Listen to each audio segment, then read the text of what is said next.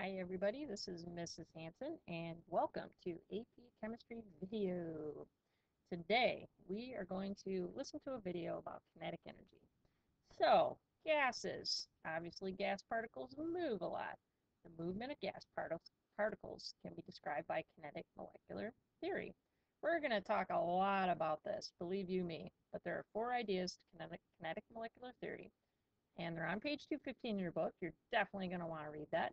But today we're only going to talk about one of those postulates, and that one is the one about kinetic energy. All right, you remember from 9th grade that kinetic energy is basically the energy of motion. Perfect. And I bet you also remember that if you increase the temp, you're going to increase the motion of the particles. All right, so pretty easy. First point, any two gases at the same temperature will have the same kinetic energy. Okay, but what really is kinetic energy? So let's look at the formula. It's 1/2 mv squared. Well, of course, m stands for the mass of the particles. All right, great. V squared, which actually your textbook uses the symbol U, which is fine. V squared stands for the average square of the speed of the particles. So the key word there is the V squared or the U. It's just totally related to the speed that the particles are traveling. Okay, so take-home message about kinetic energy is that it depends on both mass and speed. And I hope that totally makes sense. I want you to think about a really fast-moving semi-truck. Wow, when it hits the wall or whatnot, that's some serious force, serious energy. Now, if you take a little tiny, smart car or something traveling that exact same speed, just not going to hit the wall with quite as much force because it doesn't have quite as much kinetic energy. So mass and speed both play a role in determining the kinetic energy. Okay, so let's see how to apply this. First of all, let's take a look at a sample of gases. You see these little tiny particles moving, right? At any one moment, are all the gas particles traveling the exact same speed? So if you just watch that for a second, you might see that, like this guy, if I can keep an eye on him, he's going really slow. But whoa, he just sped up. Right, at any given moment, some of the particles are moving fast, and some of them are moving really slow. And that's just because of how they collided or, just kind of how they bounce off each other. Okay, that's fine. The key, though, is that if you considered the average speed of all the particles, or the average kinetic energy of all the particles, that's the key. That would be constant. Okay, so we'll jot that down. I have that down here. Oop, I'll bring it up. So are they all moving the same speed? No, some are moving fast, some are moving slow, but the key is that the average speed at a certain temperature is the same. Okay, great. Well, you know what? We have this really cool graph that illustrates this for us. This is called the Maxwell speed distribution curve, and this is a pretty important graph. We're actually going to come back to it a couple times throughout the year. So what is this really telling us? Well, first of all, I want you to notice that there's 1, 2, 3 different temperatures represented. And it's one sample of gas. So let's say 1,000 nitrogen molecules, okay? First thing you might notice is that as temperature increases, what happens to molecular speed? Well, you know, if you increase the temperature, the particles are going to move faster. How is that supported by this graph? Well, if you take a look, speed is on the x-axis, right? And this is the number of particles that happen to be going that particular speed. So what's really important is, can you pinpoint the average speed that the gases are traveling in these samples? So for the red line here at 0 degrees, this is actually the average speed that the particles are traveling. Some are traveling faster, some are traveling slower, but the bulk of particles are traveling at this average speed. Likewise, if you take a look at the green line, well, now we've sped the particles up, so the average speed is faster. So it's basically the height of that curve. Now, of course, some particles are moving faster, some particles are moving slower, but the average speed that those particles are traveling has increased. And likewise, the same thing for the 2000. Well, what's weird about that is, why does the curve flatten as you go from low speed or low temperature, excuse me, to high temperature? Well, that just has to do with sort of a statistical thing, I mean, if you got a lot more possible speeds, like at 2,000 degrees, some of them are going really fast, and some of them are going really slow. So there's a lot of possible temperatures in between. So because there's so much variability, so many different possible speeds that the particles could be going, that's why the curve appears to be flat. That really has nothing to do with the essential information. The basic idea is that as you increase the temperature, the average speed of the particles does indeed increase. So going back to this question, as temperature increases, molecular speed becomes more variable. Why? Just more possible speeds at higher temperatures. Okay? So we're going to come back to this graph, but I think that hopefully gives you sort of the gist. I'll remind you guys of one more thing, though. Looking at the y-axis, just remember that this represents the number of particles. Okay? Sometimes it's easy to forget that. All right. Now let's talk about two different gases. So let's say we're talking about two gases. Oh, I'm sorry. First of all, two gases at the same temperature. Now, because they're at the same temperature, what absolutely has to be the same for them? Because they're at the same temperature, they should, I don't know why I said should, they have the same kinetic energy. Because really, when it comes down to it, temperature measures kinetic energy, average kinetic energy. Okay, but do their molecules necessarily travel at the same average speed? Okay, so that's the key. So you guys might remember this from last year. Oop, that's a real messy no. That if you're a heavy gas particle, so your mass is really high, I like to think of those big, huge bumblebees, you know, those really, really huge ones that bzzz, super loud. I mean, they come at you and they're just moving ridiculously slow. So they're really big, so therefore they travel slow. Their speed is slow. Okay? And likewise, the little tiny bees that move super fast, little tiny guys, they have a small mass, so they move super fast. But just keep in mind that even though they're two different particles, they're at the same temperature, they have the same kinetic energy. Okay, so I want to remind you guys of a demonstration that you did last year in regular chemistry. So you guys did it in a straw, and you had NH3 on a cotton ball, or actually I think it might have been a Q-tip on one side, and then you had HCl on another Q-tip on the other side, and it was like a molecular race. So the little tiny gas particles left each Q-tip, and then it was a race to see where they met, okay? And maybe much to your surprise, the two gases did not meet in the middle, but rather they met closer to the HCl side, okay? So why did that happen? Well, these two gases were at the same temperature, correct? But which one had a greater mass? So the HCl had a greater mass, so therefore it traveled more slowly. So therefore this guy traveled a lot more quickly, and they met not in the middle, okay? So I wanted to remind you guys about this experiment that you did. When gases gradually mix, so basically, you know, you start one on one side, one on the other side, and they mix, that's called diffusion, gaseous diffusion.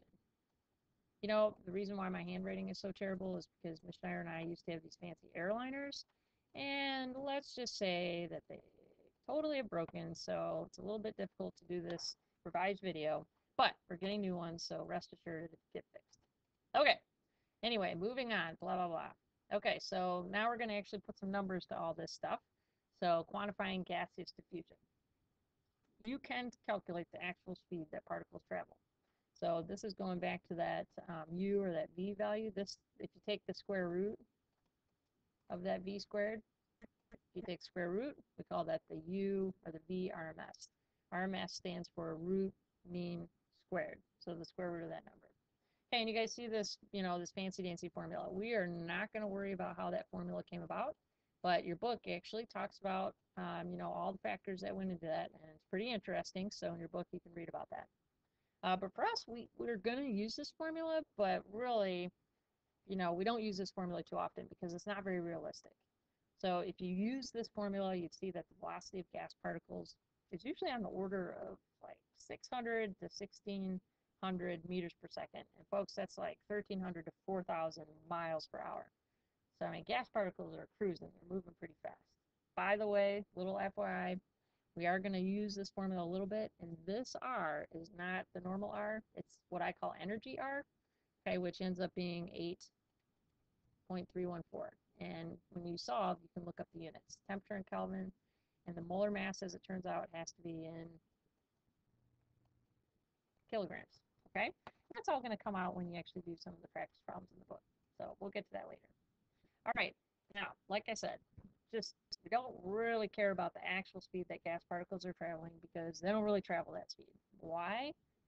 Because when they're trying to move quickly, they're going through air. Air gets in the way, and basically with all the extra collisions that occur, gas particles travel actually significantly slower than this.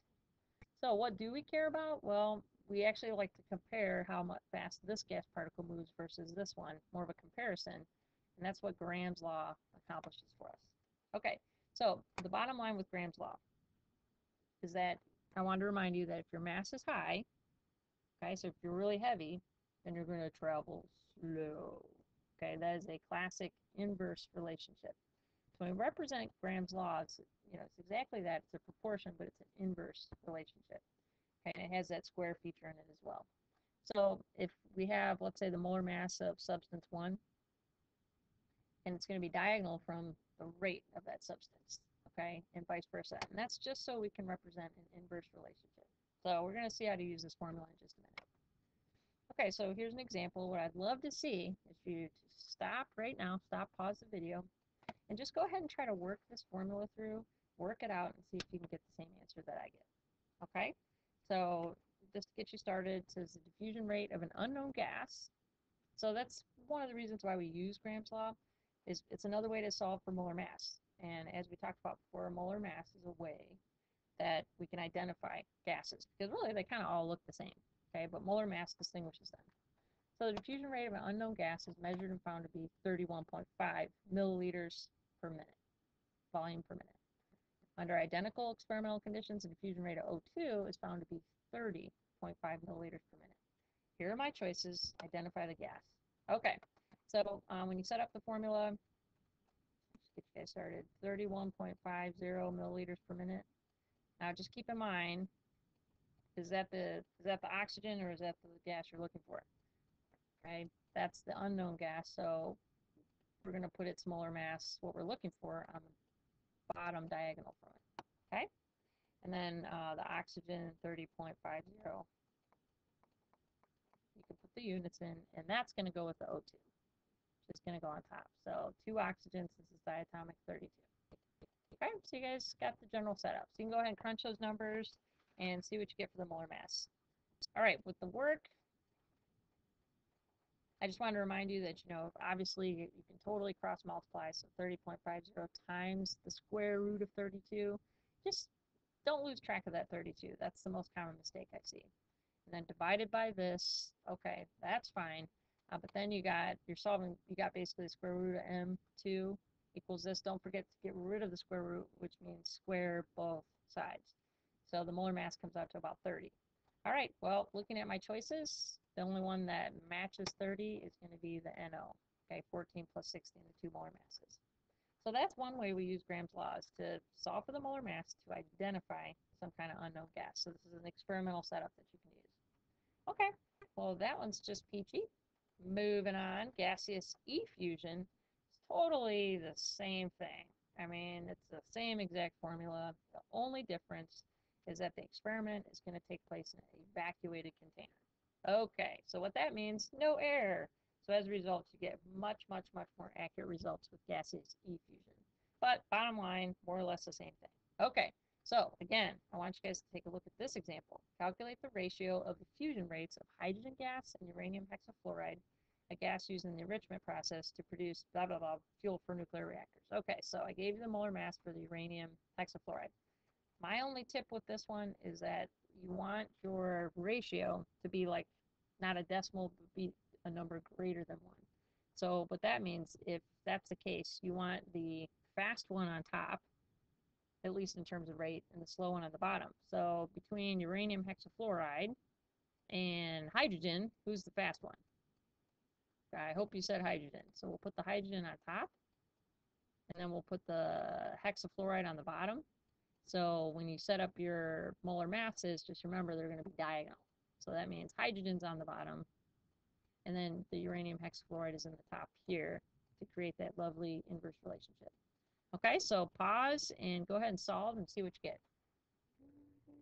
Are you working on it? I said pause it. Why didn't you pause it? Okay, got the problem done? Need more time? Just pause it. Let's see what you got. How about 13.2? Okay, so did you remember that hydrogen's diatomic? Did you remember the square root? Okay, and that these, you got them inversely related. So basically hydrogen would effuse or diffuse really 13.2 times faster than uranium hexafluoride. All right, see, this stuff is fun. I love it. Okay, let's see. There's one more example. Oh yeah, I love this one. So this time I'm going to give you just a little tip here. It says the time required for a volume of unknown gas to effuse through a pinhole in an evacuated flask was 71.5 seconds. So we're dealing with time, not with rate. And I want you to think about this. Does time equal rate? So let's say I'm a really big, heavy molecule like that, uranium hexafluoride, right? So I'm a really big molecule, so I'm going to move slow. So if I have to travel from your house to the high school, I'm really slow, it's going to take me a long time, okay? So what that means is big size, big mass, that's an arrow, by the way, means long time. So that means big time. See, so, ooh, that's a direct relationship, okay? Which, just to throw this in the mix, means a slow rate. Okay, well, that's interesting. So if they just give you time values, that makes it sort of interesting to solve. So what you can do is you can handle this one of two different ways. If you want to, you can use the times and just kind of convert them to a rate, because rate is basically how far you traveled per unit time.